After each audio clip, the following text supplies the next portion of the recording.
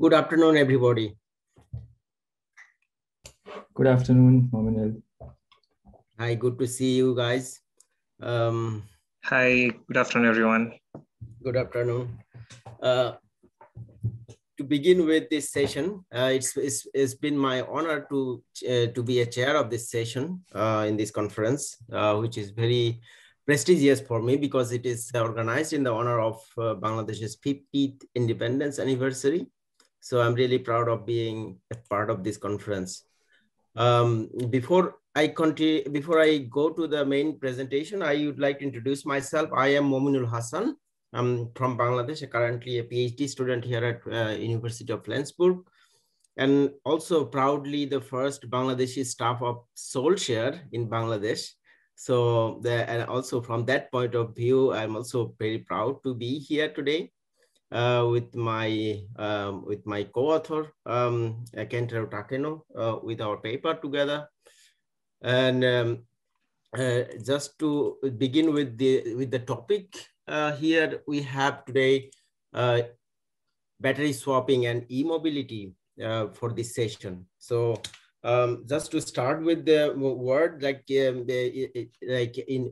they're saying in Germany, Energiewende, which we are all familiar with. Also, there's one thing called Verkehrswende, like transportation transition. In a bigger perspective of energy system, both of these concepts are coupled together. So it's kind of sector coupling. So we are coupling transportation sector to the energy sector with the sustainable energy. At the same time, we also need to think about innovation, which is, I think, the most talked topic in the entire conference from the beginning of this conference.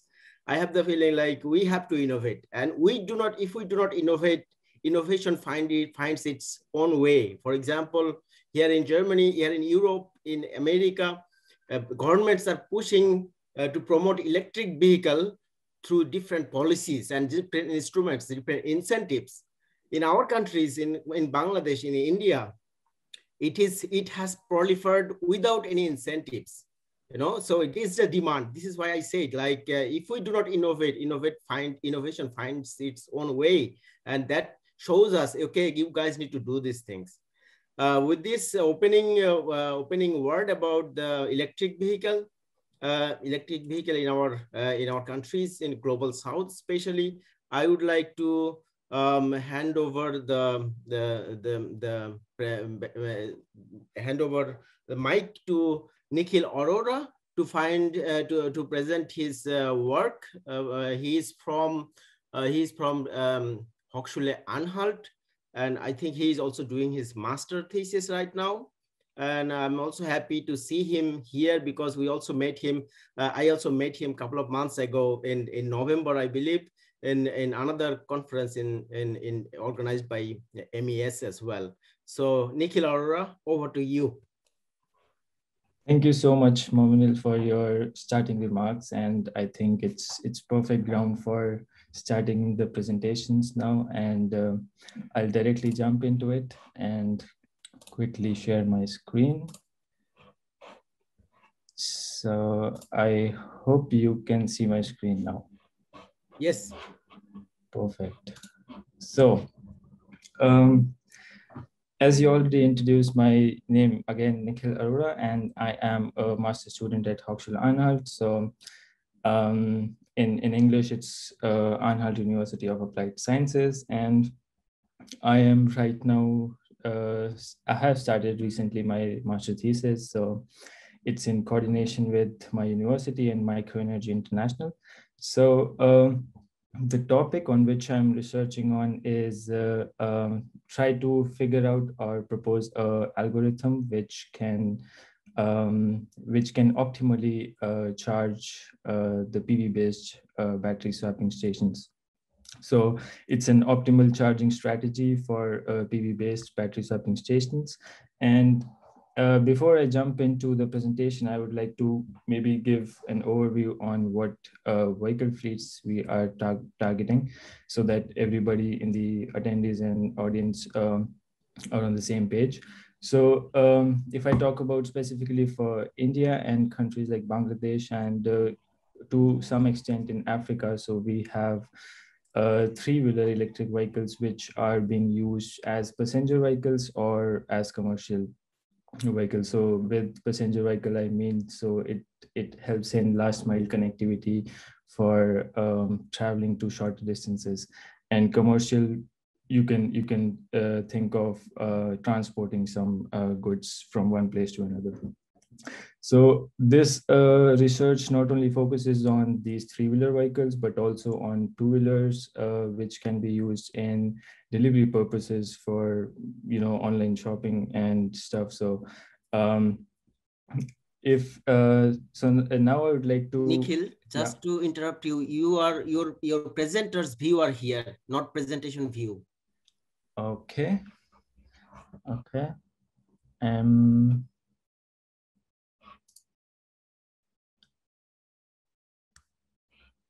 Wait a second.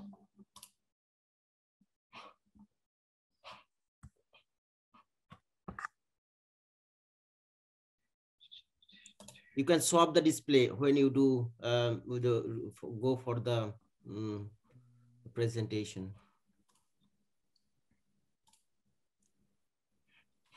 Yeah, click swap the display. I think that will solve your problem. Okay, now it's fine. Yes. Okay, good. Thanks a lot.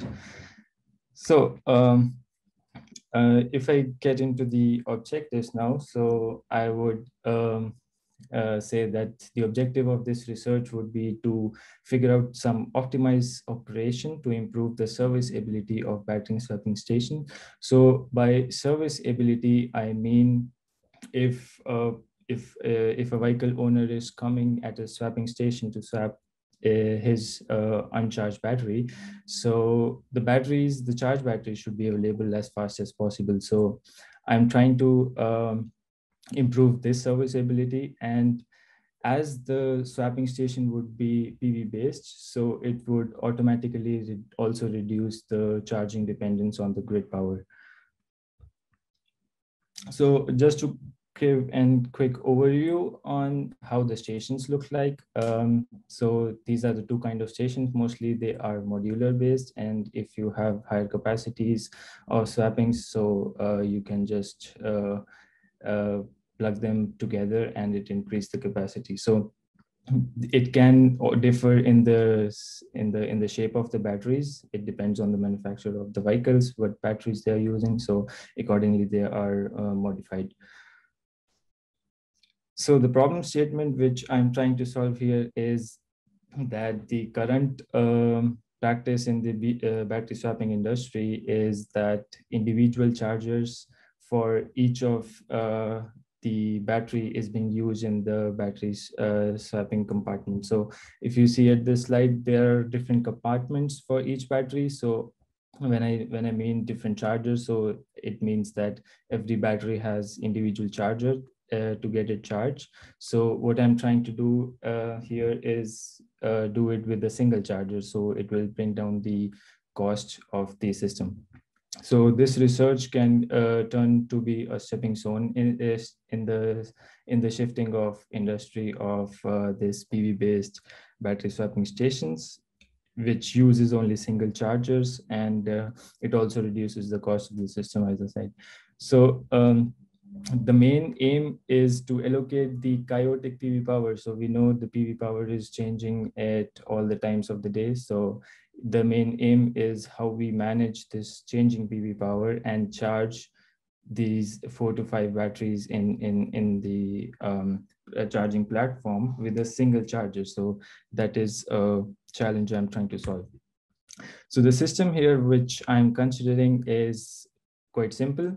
It's just an off-grid solar PV system with the charge controller and battery swapping platform. So usually the battery swapping platform and charge controller are clubbed together in the same module. So and it's actually, the research is majorly focuses on only the proposed algorithm. So I'm just keeping the off-grid and battery swapping sides a bit simpler. So the methodology I'm using is to get first the input data for figuring out the energy generation from the off-grid power plant. And for the input data, I'm using solar radiation, the ambient temperature by which I will be finding out the temperature on the module, and the wind speed. And the last one will be the load profile, which is the battery itself. So I chose these parameters because if we look at the standard test conditions when the module is being tested in indoors or laboratories, so these are the three major parameters which are being used. So I also decided to stick to these three parameters. And the second step would be using the PV model to find out the generation from the off-grid plant using the input parameters from the first step. And third one would be using a battery model specifically only for lithium-ion batteries. So I'm assuming here that all the vehicles are being charged using lithium-ion batteries.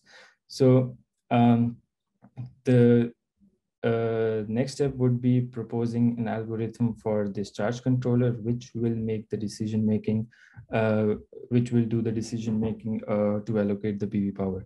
So, and in the end, I will try to simulate the algorithm and whole of the system for different configurations.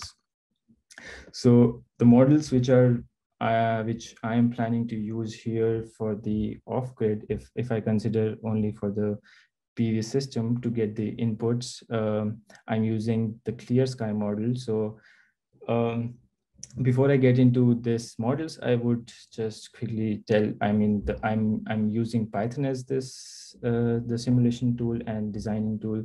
So in Python, we have a very interesting and vast library for that is called PVlib. So from that library, I am try to get these input parameters. So the clear sky model is actually there are a lot of models available in clear sky section. So specific which one I am using is Initian and Perez model, so which is the most famous one.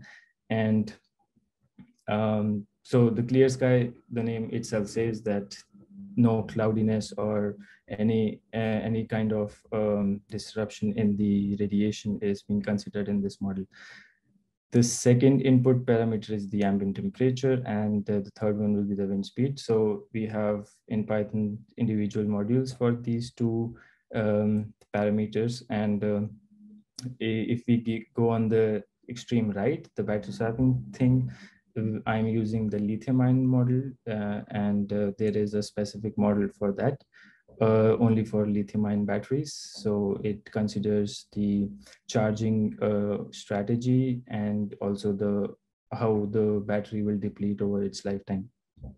So the proposed algorithm, which is the main objective of this research, will be for the charge controller, and will be plugged in the middle.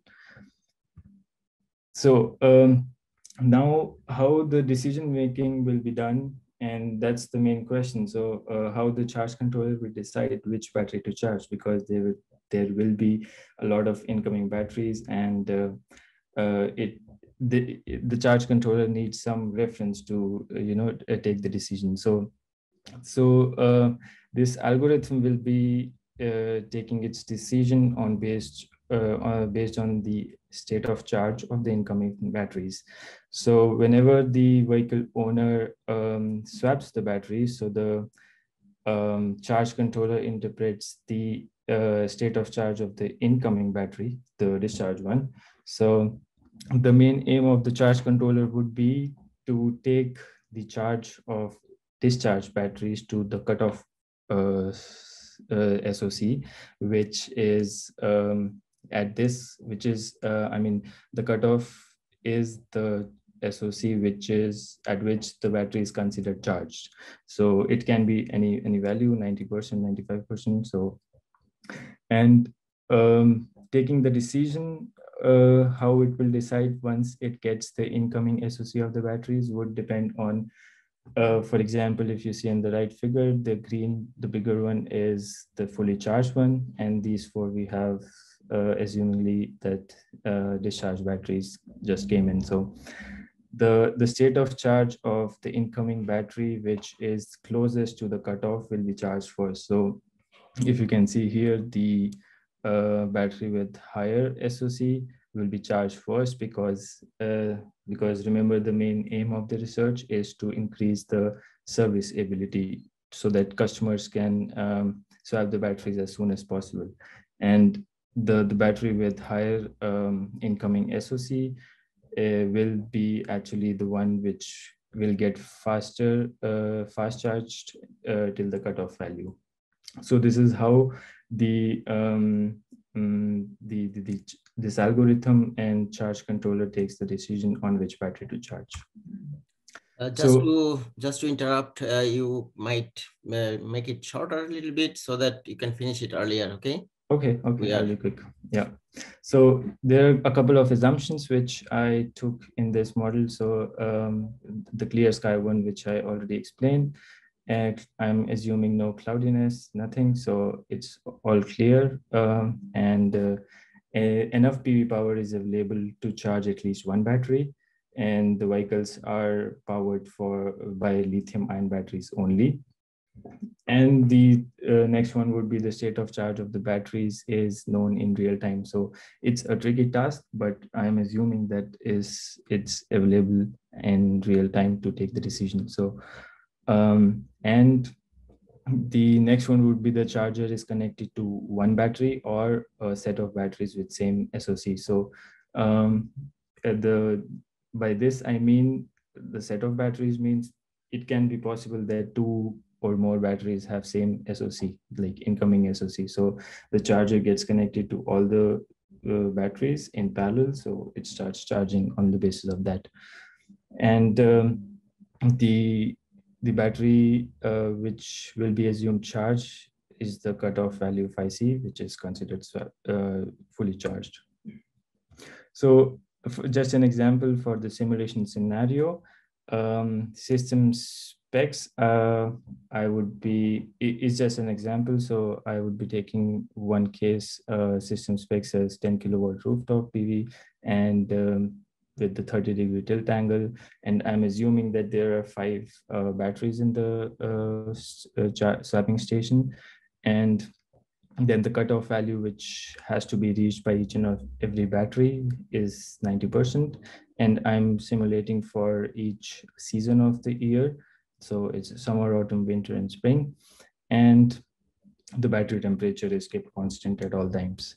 In the case one, which I am taking into consideration that all the batteries have different initial SOCs. So on the basis of that, how the algorithm will react. And the case two would be if assumingly that 2 batteries have same SOCs, how the algorithm will react to it. So this is, I guess, the last slide of my presentation. So the research question which I'm trying to look for is, could a PV-based swapping station could be the future of charging for micromobility and reduce the national load? And the other thing which I'm really curious about, can the charging strategy play an important role in improving the swapping ability? So, and can this algorithm which I'm working on be this algorithm which is using only single charger to charge all the batteries in the station can be a game changer or not? So I strongly believe that it is quite possible, and I believe that the answer to all the questions would be yes at the end of the result. And yeah, so this was it, and thank you for your attention, and I'm open for discussion now. Thank you, Nikhil. Thank you. Very nice presentation, brilliant. So I am one of the discussant of your paper in this presentation. So I would like to ask you, like there are some battery swapping stations already in place in India. Mm-hmm. So unlike Bangladesh, India is quite pretty advanced in this sector because there are already existing battery swapping stations. Did you manage to collect some ground data, like how this is performing over there in India? and how you can take lessons from them and improve your model. Mm-hmm. So yeah, that's the thing which I explained in my problem statement, is that in the current scenario, specifically in India, the swapping stations are actually powered by grid, first of all. And the second thing is, as I told, that every battery has individual charger to charge. So these are the two things which is the ground reality presently in India. And the third thing I would say, there are not so many battery swapping station if I talk about in North India, but in South India, yeah, there are some significant amount available. But yes, so this is the problem which I'm trying to solve, of that why they are connected to the grid. Why not we have the sustainable source of energy? Why not solar or wind? Mm-hmm. Yeah. Also from the, I mean, my question is from battery management point of view, not only from the energy point of view, also from battery management point of view, how battery management is taking place in this battery swapping station. Because if you look at battery swapping compared to plug-in charging to the battery swapping station, major advantage is you can implement battery management. So which is really difficult to individual e-rickshaw drivers to implement that, even though they don't know the concept of battery management. So my major point of asking the question was like how battery management is taking place in this battery swapping station for example, for improving the life of battery with the e-rickshaw. I would say I am not so aware about the battery management system, because it also depends on what system, I mean, the control system in the battery being used by the manufacturer. So it varies actually from the manufacturer to manufacturer. But the battery swapping stations which are available in India, so they are mostly for lithium-ion batteries. And for lithium-ion batteries, most of the manufacturers set a value of 20% of DOD, the depth of discharge. So they are allowed to discharge only till the 20% of charge capacity of the battery. And at that point of time, the driver has to swap the battery to get a new one. So yeah, that's the thing I'm aware of right now. Yeah. Mm-hmm. Yeah, I need to ask another question about do you have a specific place in mind for this technology, what you are doing research? No, I mean, the algorithm can fit to any place, but if you want to see the demand and if you want to go into business perspective, then I would say it would be better to go in the countries like Bangladesh, which are actually using these vehicles, and also India. There are huge number of vehicles flying on the road already, so there is no need to create demand for these vehicles. But the demand is for these swapping or charging stations, which is quite lacking. So I would actually prefer to apply it in India and the countries like Bangladesh. Okay. Any other question from the panel? There are some questions in the Q&A. Do you want to deal with them, or should I read them aloud? Yeah, I saw the first question. Thank you, Lucas. I saw the first question. Why Tesla swapping technique in their supercharging station was failed in 2016? Well, okay. So I'm actually not aware that this technique was failed, but I mean, I don't have any idea about this thing. Maybe it can be possible that Tesla, I mean, they are making passenger vehicles, so they have the huge battery bank, and it's quite a significant effort to swap the battery. I mean, the vehicles which we are targeting is having, I mean, they are having battery size of 4 kilowatt hours, and it's a small battery, and it can be swapped using, I mean, the driver only. I mean, he himself can do it. So swapping a battery for a passenger vehicle, it's a great task. So that could be one reason, I guess.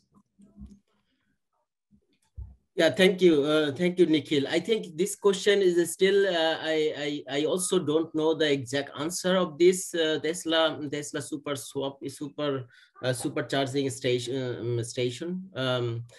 One of the I think this could leave us a research question to us as well. Why this model didn't work for Tesla and why it might work in Bangladesh or India. So this could be a research question in our research.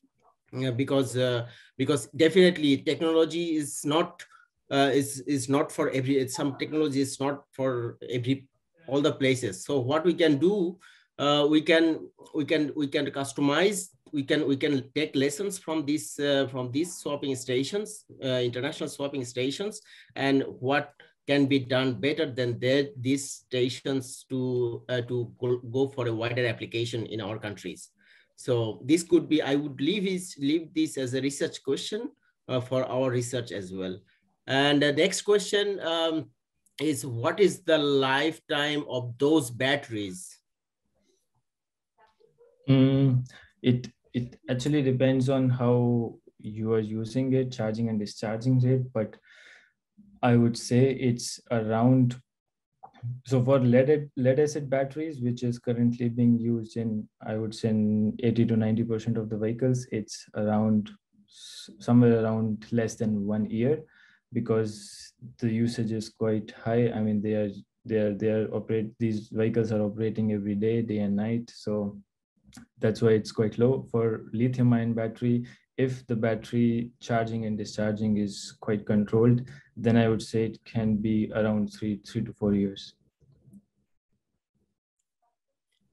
Yeah, thank you, Nikhil. So one of I would to add to Nikhil, I would also say from Bangladesh point of view, like on an average, battery runs for 1 year, and in some cases for 4 to 6 months as well. I think Mohan Raj also had some answer on this aspect. He raised his hand. No, yeah. I just wanted to contribute to the presentation. First of all, it's an interesting presentation, Nikhil, and I just want to share my experience. So I was working in a delivery company called Liferando, which delivers food. So they use bicycles, like electric bicycles.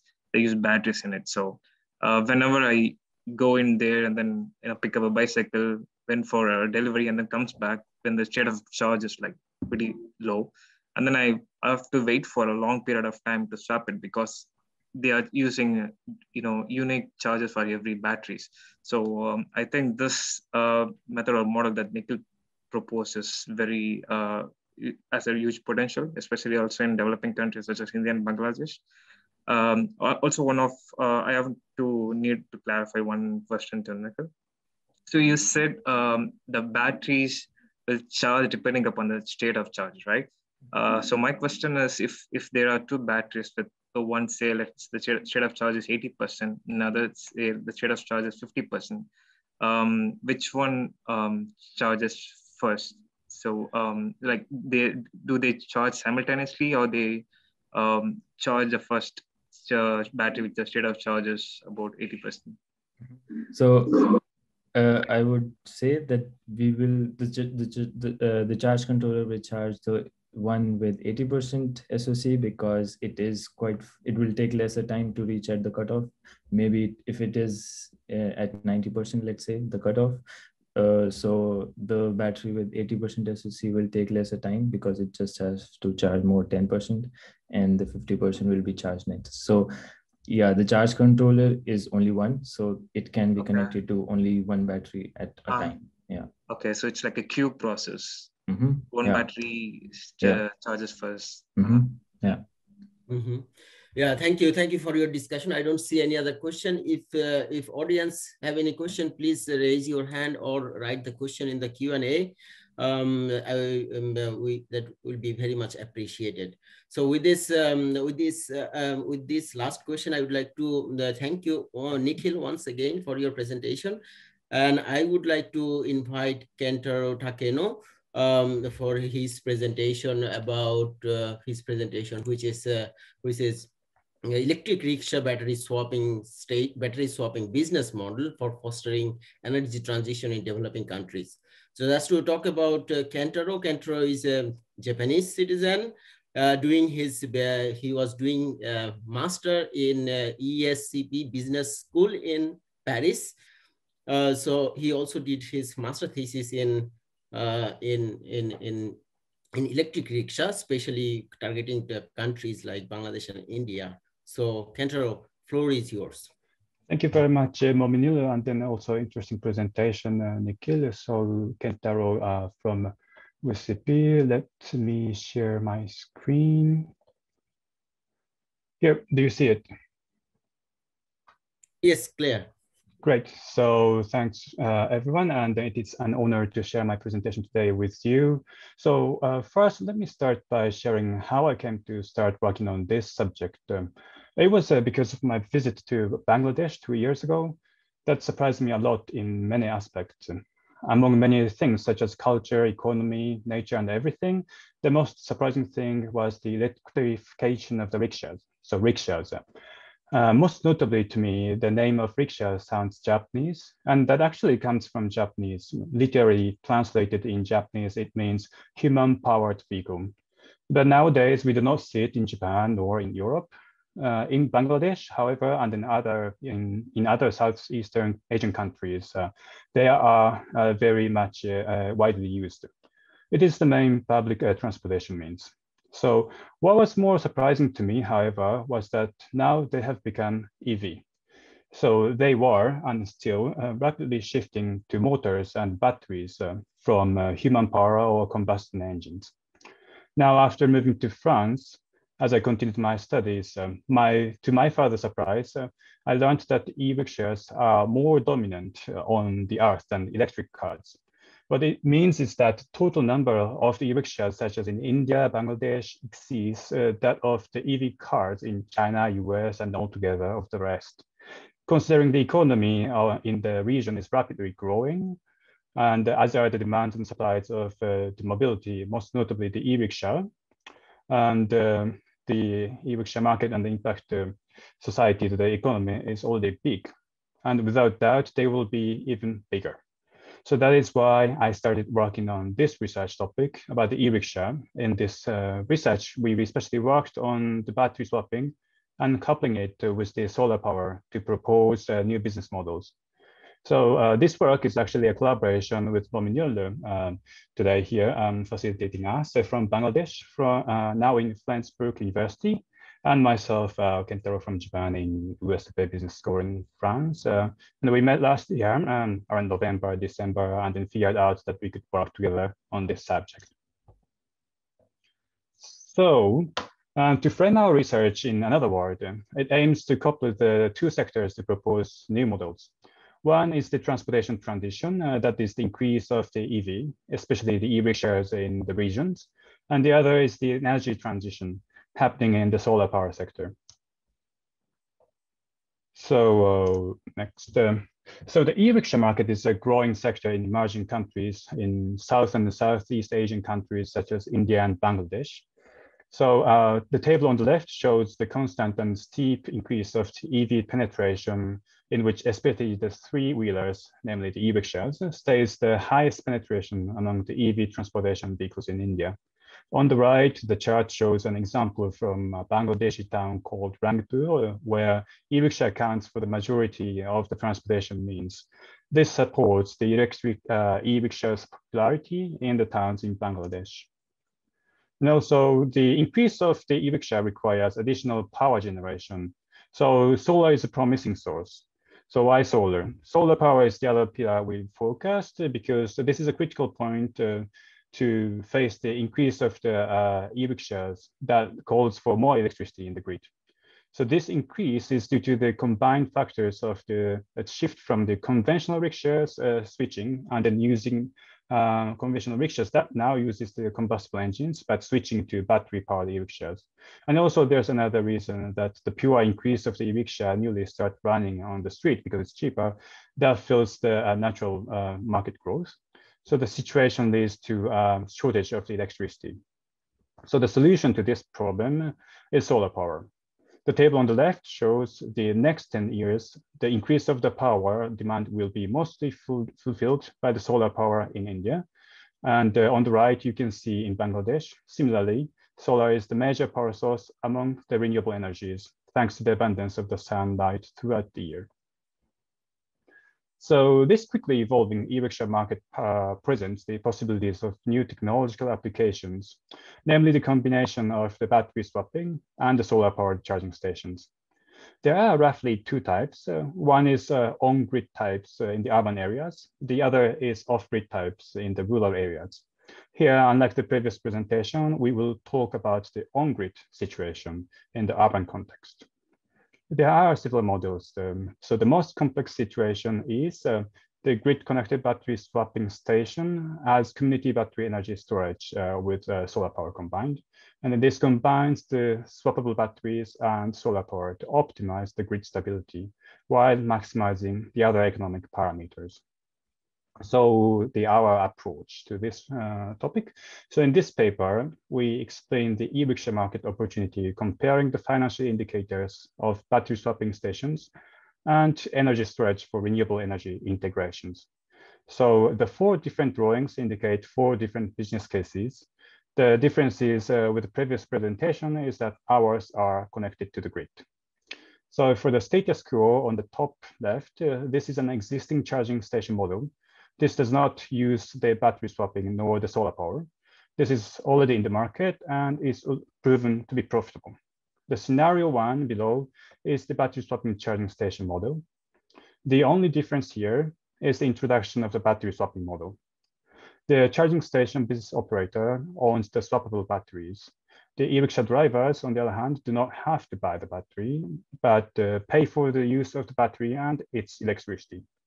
So for the scenario 2, this is the battery swapping charging station and battery energy storage system. So this model is based on the scenario 1, but special in its relation to the grid. Here, the charging station owner can release the electricity back to the grid. This allows for the grid stability and more revenue models for the charging station owner. The scenario 3, the last one on the bottom right, is the community battery energy storage system that we looked at earlier. This model is the most complex one, and this includes all that we saw and also the solar power generation.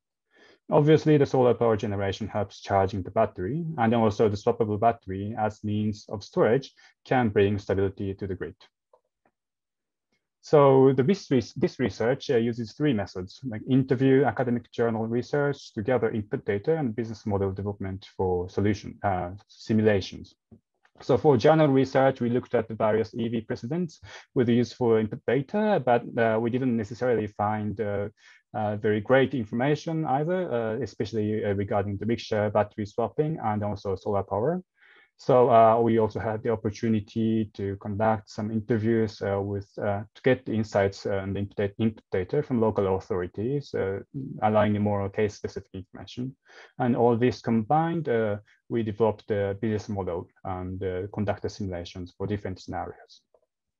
So the various available input information enables the detailed development of the different models and the scenarios leading to key financial indicators that we want to evaluate here. So one input is the economic input, such as financing capital, inflation rate, discount rate. And then the other, for example, is the CapEx input, including equipment, land, and batteries. And also the OpEx input, such as electricity, human resources, battery replacement. And all this leads to the net present value or internal rate of return or return on investment. So let's look at the 4 different cases here now. First, it is the status quo, meaning the existing charging station model. This is a model that already exists in Bangladesh or basically anywhere where there is e-rickshaw. The advantage of it is that the power supply is stable, at least as much as the grid. Of course, if grid fails, the power supply fails as well. The drawbacks are, first, the time it takes to charge, during which the drivers cannot work for about 8 to 10 hours. And then second, illegal businesses use the unauthorized household tariff that is cheaper. And third, it's the lack of the battery management. So battery management here means the optimal charging cycle that maximizes the battery lifetime. And the business model implication here is that this is already in the market and is proven to be profitable. So the next, this is the scenario one. So this uses the battery swapping method. And we will consider both the lead acid and the lithium-ion batteries. Because in Bangladesh, lithium-ion will take time to become the market leader. And in the meantime now, lead-acid battery is prevalent. So however, we need to consider the development of lithium-ion battery, as it was mentioned in India case as well, and other areas outside of Bangladesh, so that the model here is broadly applicable to different situations. So the change it brings to the status quo is the swappable batteries that is owned and charged by the charging station owners and swapped as needed by the drivers. So the benefit will be firstly, it still uses the power supply, so it is basically stable. And secondly, it's optimally controlled charging method, and this can reduce the charging cost, help the grid stability, and keep the battery performance and prolong its life. And thirdly, the battery ownership does not belong to the driver. So this means that the initial investment by the e-rickshaw drivers to start the business will be about 25 to 50% lower, which will definitely encourage the increase of the new entrants to start this business in the market. And fourth, this is environmentally friendly too, because of its prolonged battery life, and also because you can recycle the battery after its used life. And well, this model contributes to the circular economy as a whole. So because the charging station owner owns the batteries and they can easily, properly take care of the used batteries, following regulatory requirements and taking advantages of the available incentives. Unlike now uninformed, the individual drivers randomly dispose of the batteries. So it's not good for the environment at present, but it will be better if it's handled by the owners in a centralized manner. So other advantages include saving the space, because it's the rickshaws do not have to be parked while it's charged. And also the drivers can continue to operate at night by just simply swapping the battery, while now they tend to stop working at night and charge the rickshaws overnight. So the downsides are the technological adaptations of the battery and higher investment by the charging station owner. And the business model implication is that the indication of the profitability according to the various input data, as well as the expected positive financial indicators. The second scenario is the combination of the battery swapping charging station model, what we just saw now, and also what's new here is the battery energy storage system. So the beauty of it, especially because it's connected to the grid, is that this will allow for the voltage compensation to the local grid, which eventually will bring more balance to the grid. The downside of this is that it requires the regulatory acceptance to sell the generated electricity back to the grid, and also it requires technological development. Also, to achieve the financial benefit from balancing the grid, you have to negotiate with the grid operator. And the business model implication here is that this model enables selling ancillary services that will add revenue sources to the owners. So the last scenario, the third one, is all that we've talked about, and also the solar power. So it will be used as the community battery energy storage. So the advantages are all of what we've talked, and the newly added solar power generation that is going to be also a storage of the energy, as well as bringing the local grid stability and then compensation of the solar generation to the solar generation instability. So the downside of it is that the profitability of the rooftop solar, which is partly subject to the government policy, as well as the current lack of ancillary service frameworks in the policy. And the business model implication is that it has all the advantages of the previous two scenarios, and further, this model offers energy selling, especially during the peak time in the community. So to conclude, we looked at this one status quo scenario, which is existent in the market, and three different models. So as you could see, this research focuses on sector coupling and takes advantage of the transportation transition in the e-rickshaw and also the energy transition taking place in the solar power sector. So this analysis of the new business models leads to further investigation to identify the ideal conditions to achieve profitable models for other areas.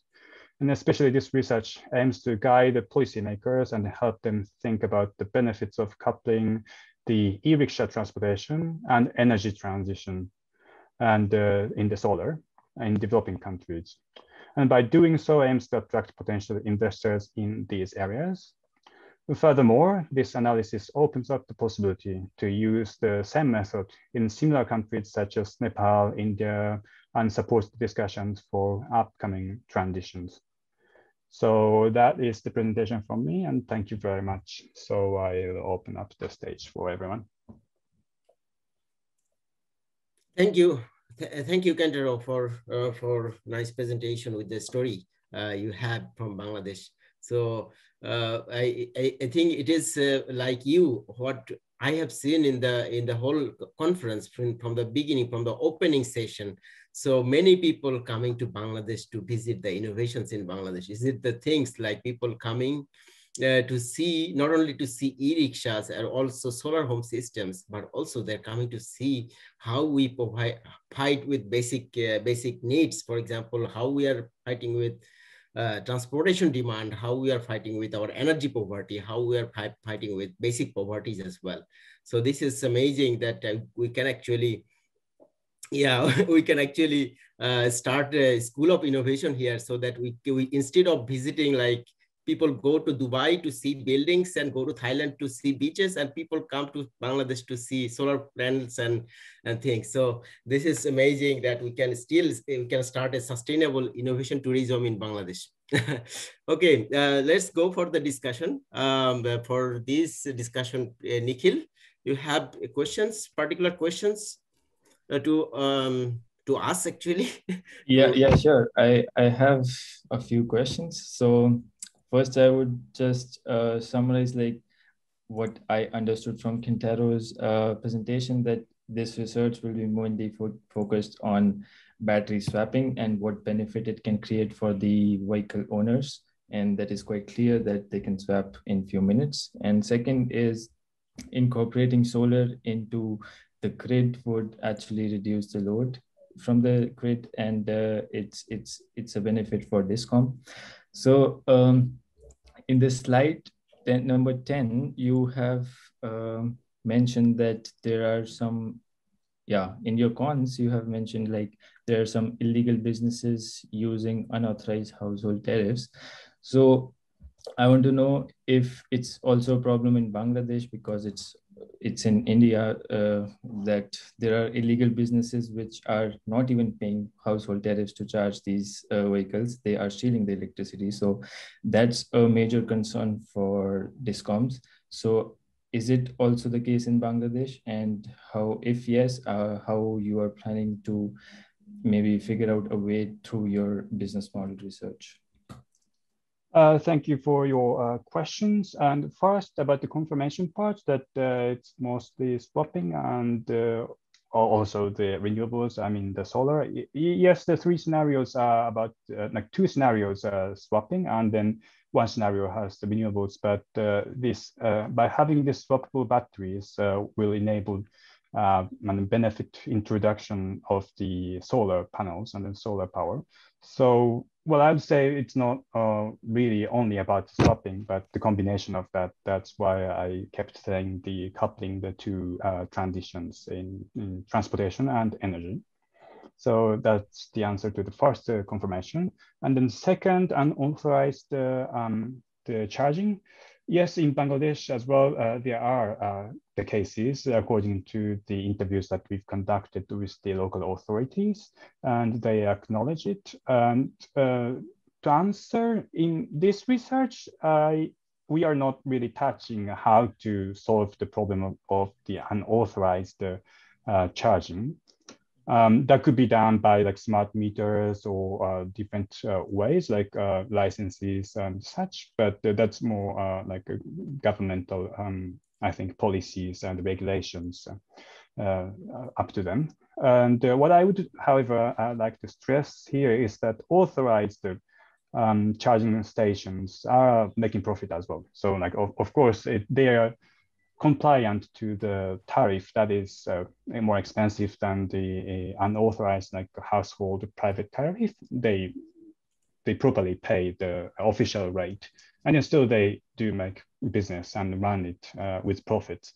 So that's the interesting insight that we've got to know. And yeah, with that, I think it's hopeful that the industry will switch to only the official market because it still makes profit.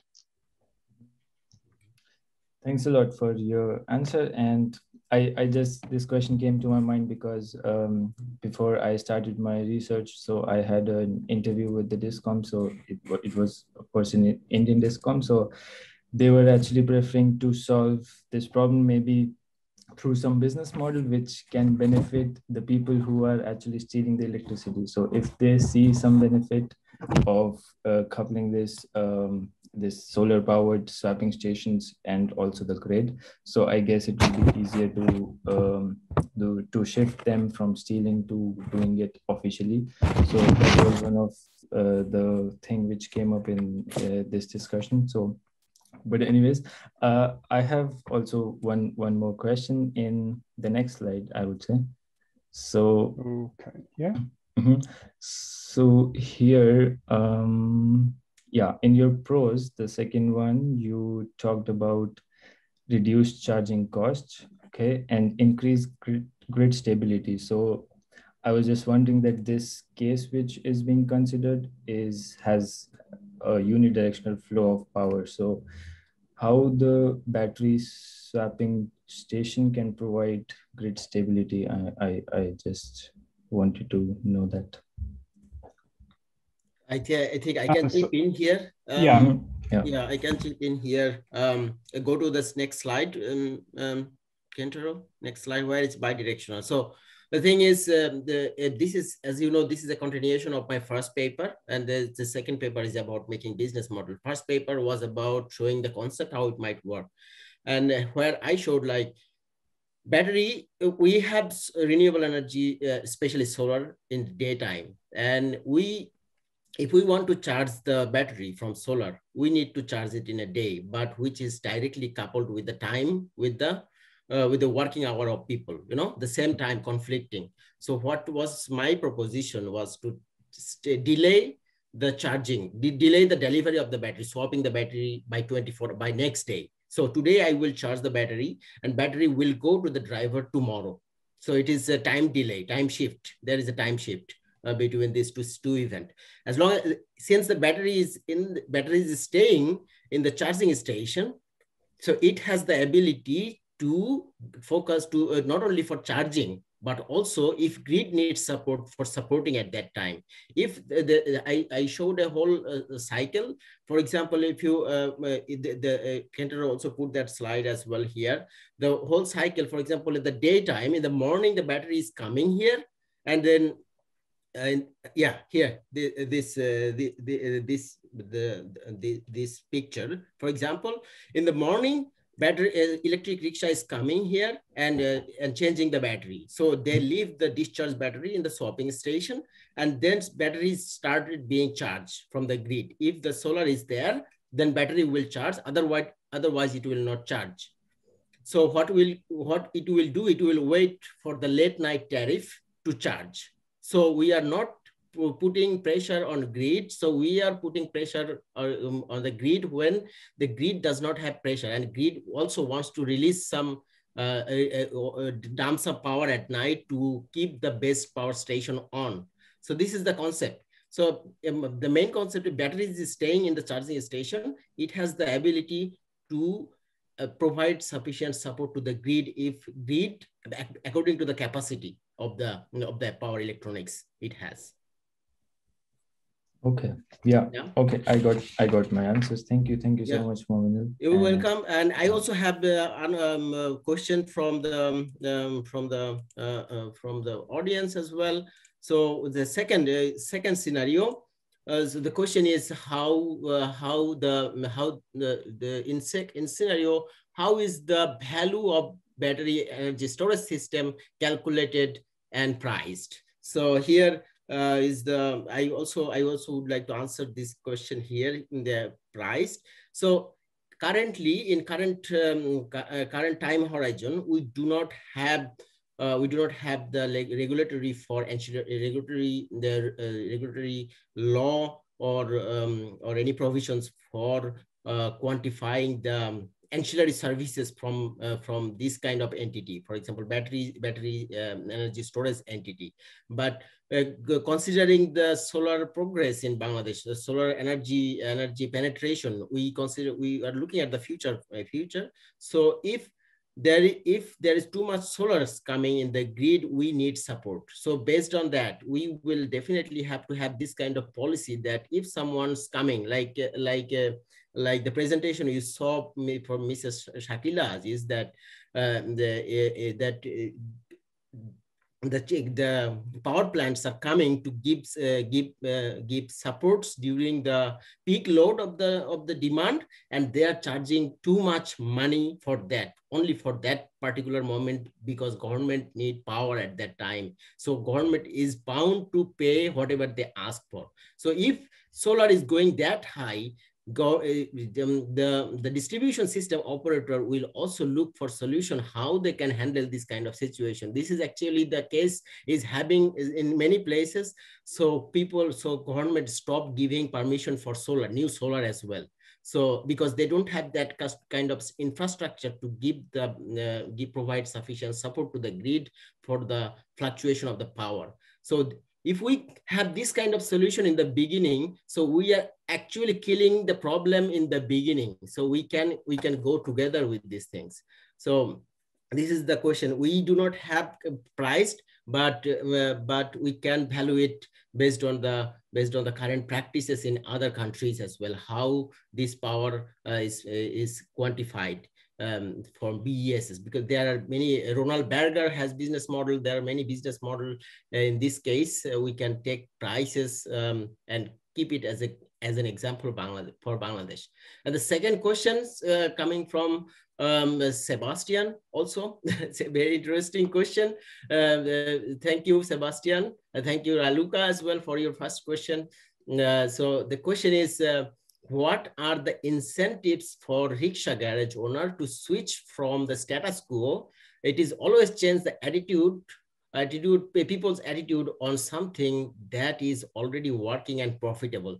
This is extremely good question, Sebastian. I would like to thank you for this question. What is the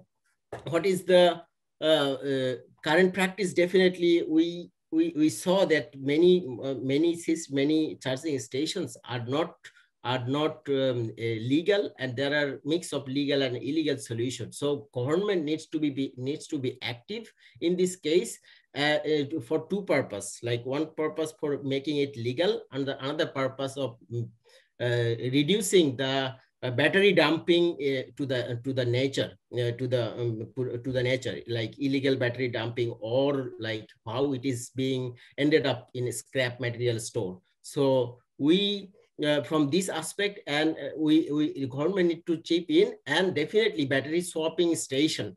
If you can make it, if you can show it, it is more profitable than the existing practice. Definitely, we can create some sort of momentum to have this to bring this thing in practice. This is why we are going for this research, that we will find the business feasibility here, and then we can actually answer the question to you perfectly, that why we are looking for this. And Ralucas has a follow-up question also for my CPPA. I am interested in calculating value of ancillary service. Thank you, Raluca. We can work together. Let's do it together, how we can quantify these ancillary services.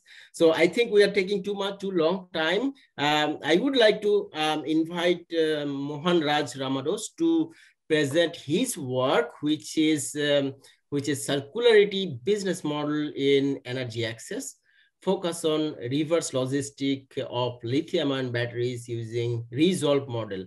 So Mohan Raj is a research intern at MicroEnergy International. So I warmly welcome you with your presentation. So floor is yours, Mohan. Thanks, Mominul. Thanks, Mominul, for the introduction. Yeah. So good afternoon, everyone, and good evening, depending upon where you join. Share my screen.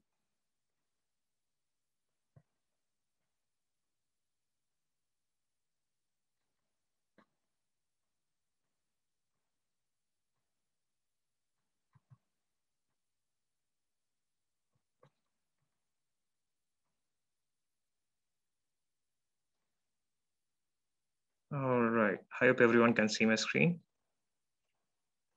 Yeah, so today's topic is circularity business models in energy access, focus on reverse logistics of lithium-ion batteries using resolve model proposed by Ellen MacArthur Foundation.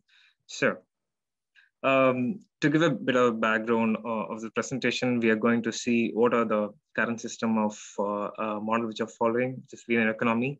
What are the challenges with respect to linear economy, and how are we going to address the challenges with respect to consumer electronics and automotive batteries, and how can circularity business model can give a solution for the current challenges that are in the linear system of the linear economy model.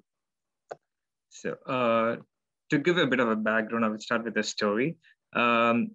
In the past 6 months, I have broken a couple of my smartphones, and the first time I broke, I purchased through second-hand shop. And other time when I broke, I couldn't find anything in the second-hand shops which are expensive, and I tried to repair, but it was also expensive in Berlin. Especially in Berlin, there is this culture of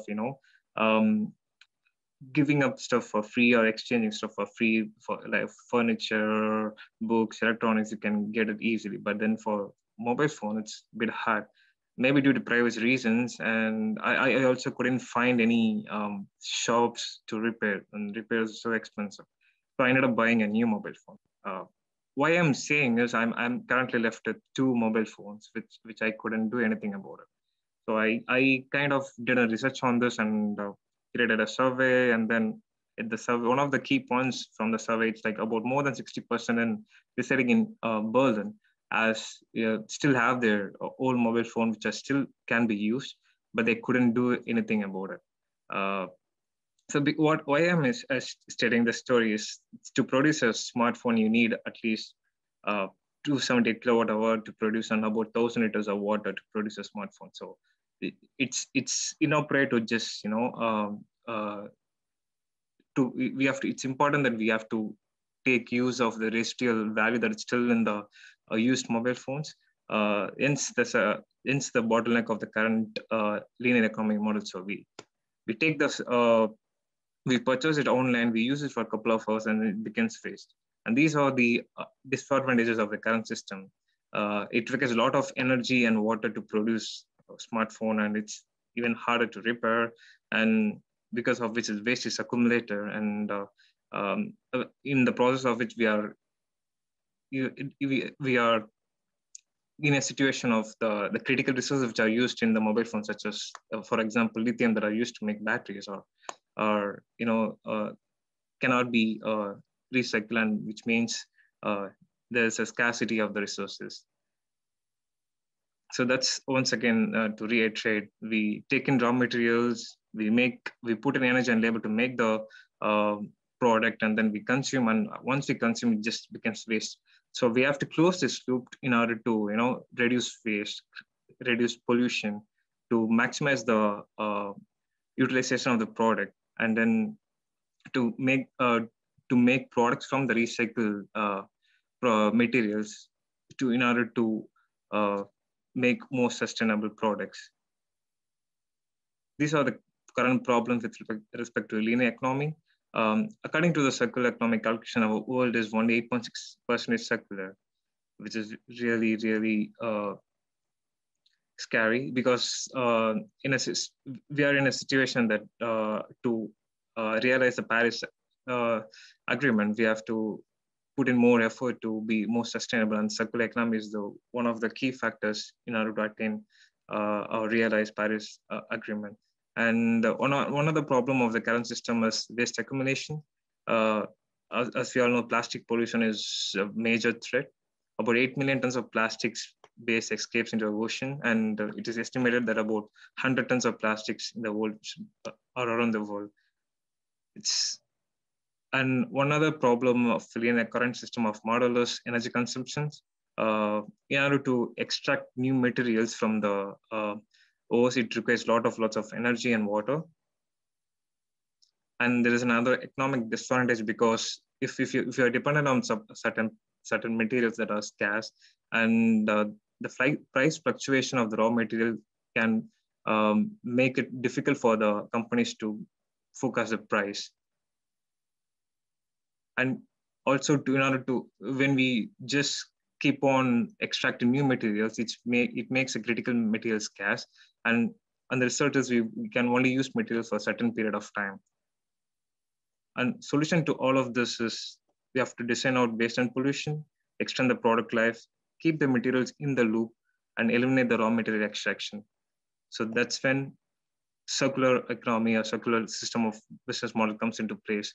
So in the case of a mobile phone, which I addressed previously, for example, if there is a situation where I can go and purchase to a retail shop or an online seller where he offers a repurchase guarantee, such as external producer responsibility, I can use a mobile phone for a couple of years.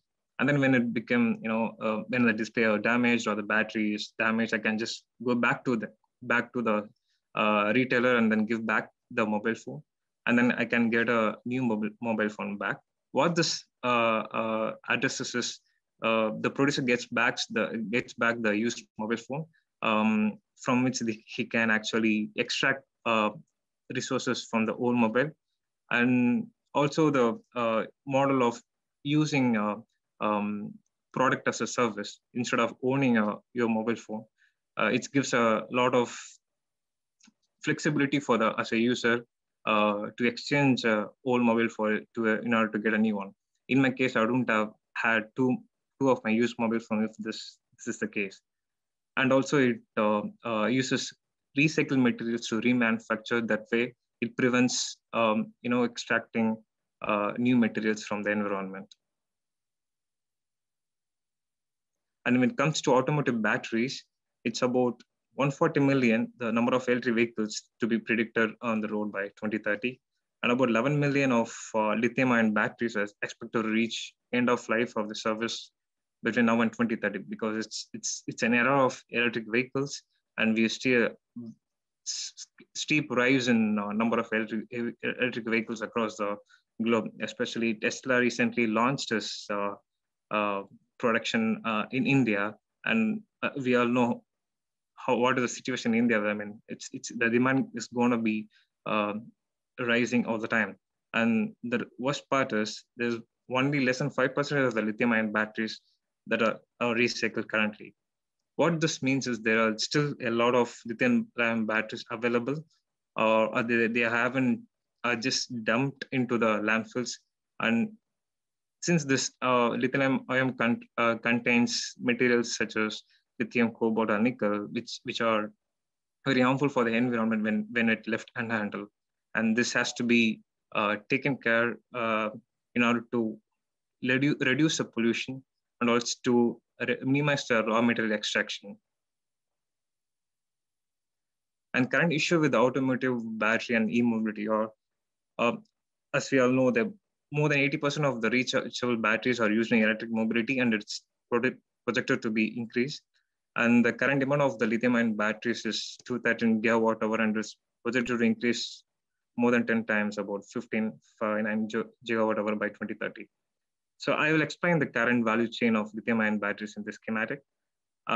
So the mining happens where they extract lithium, cobalt, or nickel, which are used to produce lithium-ion batteries, and then goes into manufacturing facility where they can make a different type of lithium-ion batteries LCO or NMC. LCO is lithium cobalt oxide, and NMC is lithium nickel manganese cobalt oxide. And then it goes into a complete finished product, and the consumer uses it. In the case of electric vehicles, it can be a battery pack, or in terms of consumer electronics, it can be a small lithium-ion battery. And then when the consumer uses it for a couple of years, in case of consumer electronics, or 10, 15 years in terms of electric vehicles, it goes to the end-use management. The problem here is sorting. Because we just saw that the percentage of lithium-ion batteries that recycle is only 5%. The main reason for this difficulty is because of the sorting. Because we just saw that lithium-ion batteries have two different types, so it's difficult for the companies to sort for these batteries, and also to identify what is the state of the battery. And also it requires so much of investment to run a lithium-ion battery facility, and it also requires a lot of stringent measures to eliminate the pollution coming out of the lithium-ion battery. So there are so much of bottlenecks in this area, and also even when it's recycled, the economics is a concern, because the cost of extracting minerals from the nature is cheaper at the moment when it compared to the reverse logistics or recycled products. So this economics has to be incentivized in a way that the recycled products or the recycled value of the lithium, cobalt, and nickel should be lesser than the one which we extract from the natural resources.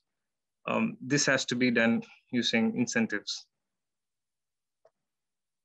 And one major problems of raw material extraction is, this is the chart for lithium, where we can see the biggest producer of lithium is Australia, and the biggest consumer of lithium is China. And this graph gives up about the biggest producer of nickel. We can see it's widely distributed, but in case of cobalt, the highest producer is Republic of Congo. More than 60% of 70% of the lithium comes from one specific country. This creates a lot of dependency on the country, as well as we all know there are several politics involved, child labor issues, and not environmentally sound systems are introduced to extract the raw materials in Republic of Congo. So it is important that we have to distribute the source of materials. One such aspect is to recycle the materials that we have right now, so that the dependency of extracting new materials will be reduced. Also, there are researchers undergoing in this area to replace cobalt as the cathode source in lithium-ion batteries, so that we eliminate the dependency with respect to one country here. And that's when circular economy is very important, not only to eliminate waste, but to minimize extraction of new materials from the environment, and also to realize Paris Agreement or climate neutral policy of EU, because the global greenhouse emissions in 5 key areas such as steel, cement, plastics, aluminum, food were found to be fallen by 9.3 billion tons a year when we follow circular economy pathway. And circular business models use already existing materials, which reduce the dependency on extracting new materials. One best way to explain a circular economy or circular economic model is to, there's a system in Germany called PFAN system, where you go to a stab, you go to a shop, you get a carbonated drink in a plastic bottle. You have to deposit certain amount of amount before you buy, and then once you return the bottle, you get back to the refill. So we have to create such a system in a way that end users are getting incentivized in order to give back the product they use. These are the important things to be considered in a circular economy. It should be implemented in every aspect of the value chain, right from the design, to the end life management. Also, it is important that we have to create a product that are designed to last, and it should be more modular. Even when it's defect, the repairing process should be easier for the end user. So we have to implement circularity in every aspect of the value chain. In design, we can design products that are products are built to last. It can be design a product that are modular. And in terms of manufacturing, you can use recycled products to manufacture. That way, you again lessen the dependency on newly extracted materials. And in terms of retail distribution, you can reduce or you can eliminate the ownership model and then lend the product as a service. And in terms of when you finish consuming the product, you can actually extend the lifetime of the product by introducing repair, recover, recycle, and try to extend the product life of the system. And once, if you can't repair or reuse or recycle, you can actually follow environmentally sound management of disposing of the product. And how opportunity here is, as I said, the world is only 8.6% secular. Hence, there's a huge opportunity of about 91% to make the transition from linear to circular economy. Also, applying circularity economic principles could unlock about 1.8 trillion of value of Europe's economy.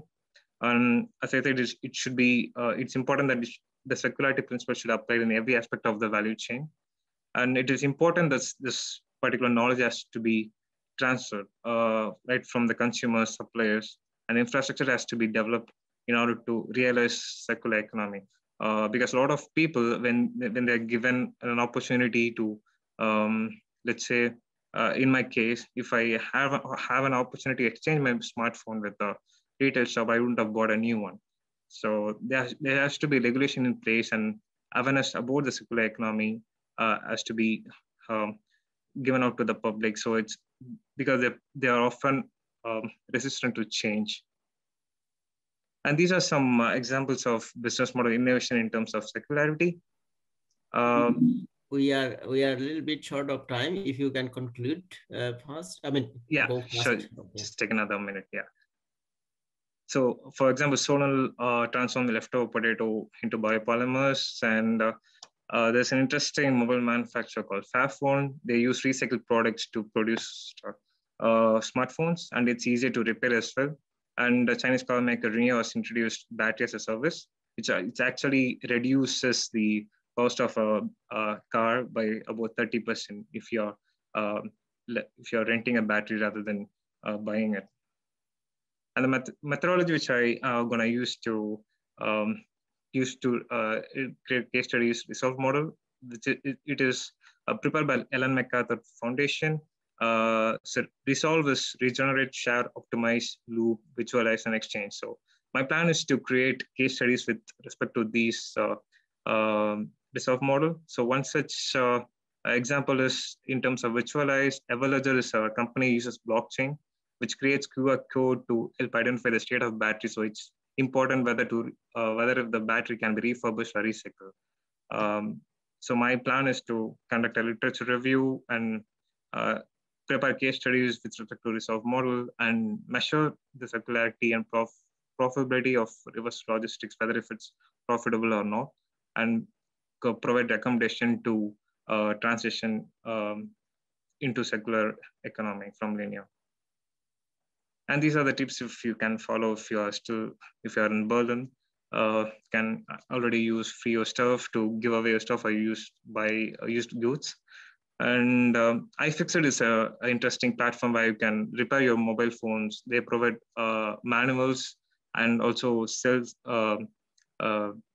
these products which you can repair your phone by yourself. And right to repair movement is gaining popularity. Recently, France has introduced this policy as a mandated this policy for all the electronics goods. They have to provide a repair index such a way that the product is repairable or not. So these are something which we can use which to transition quickly into a circular economy.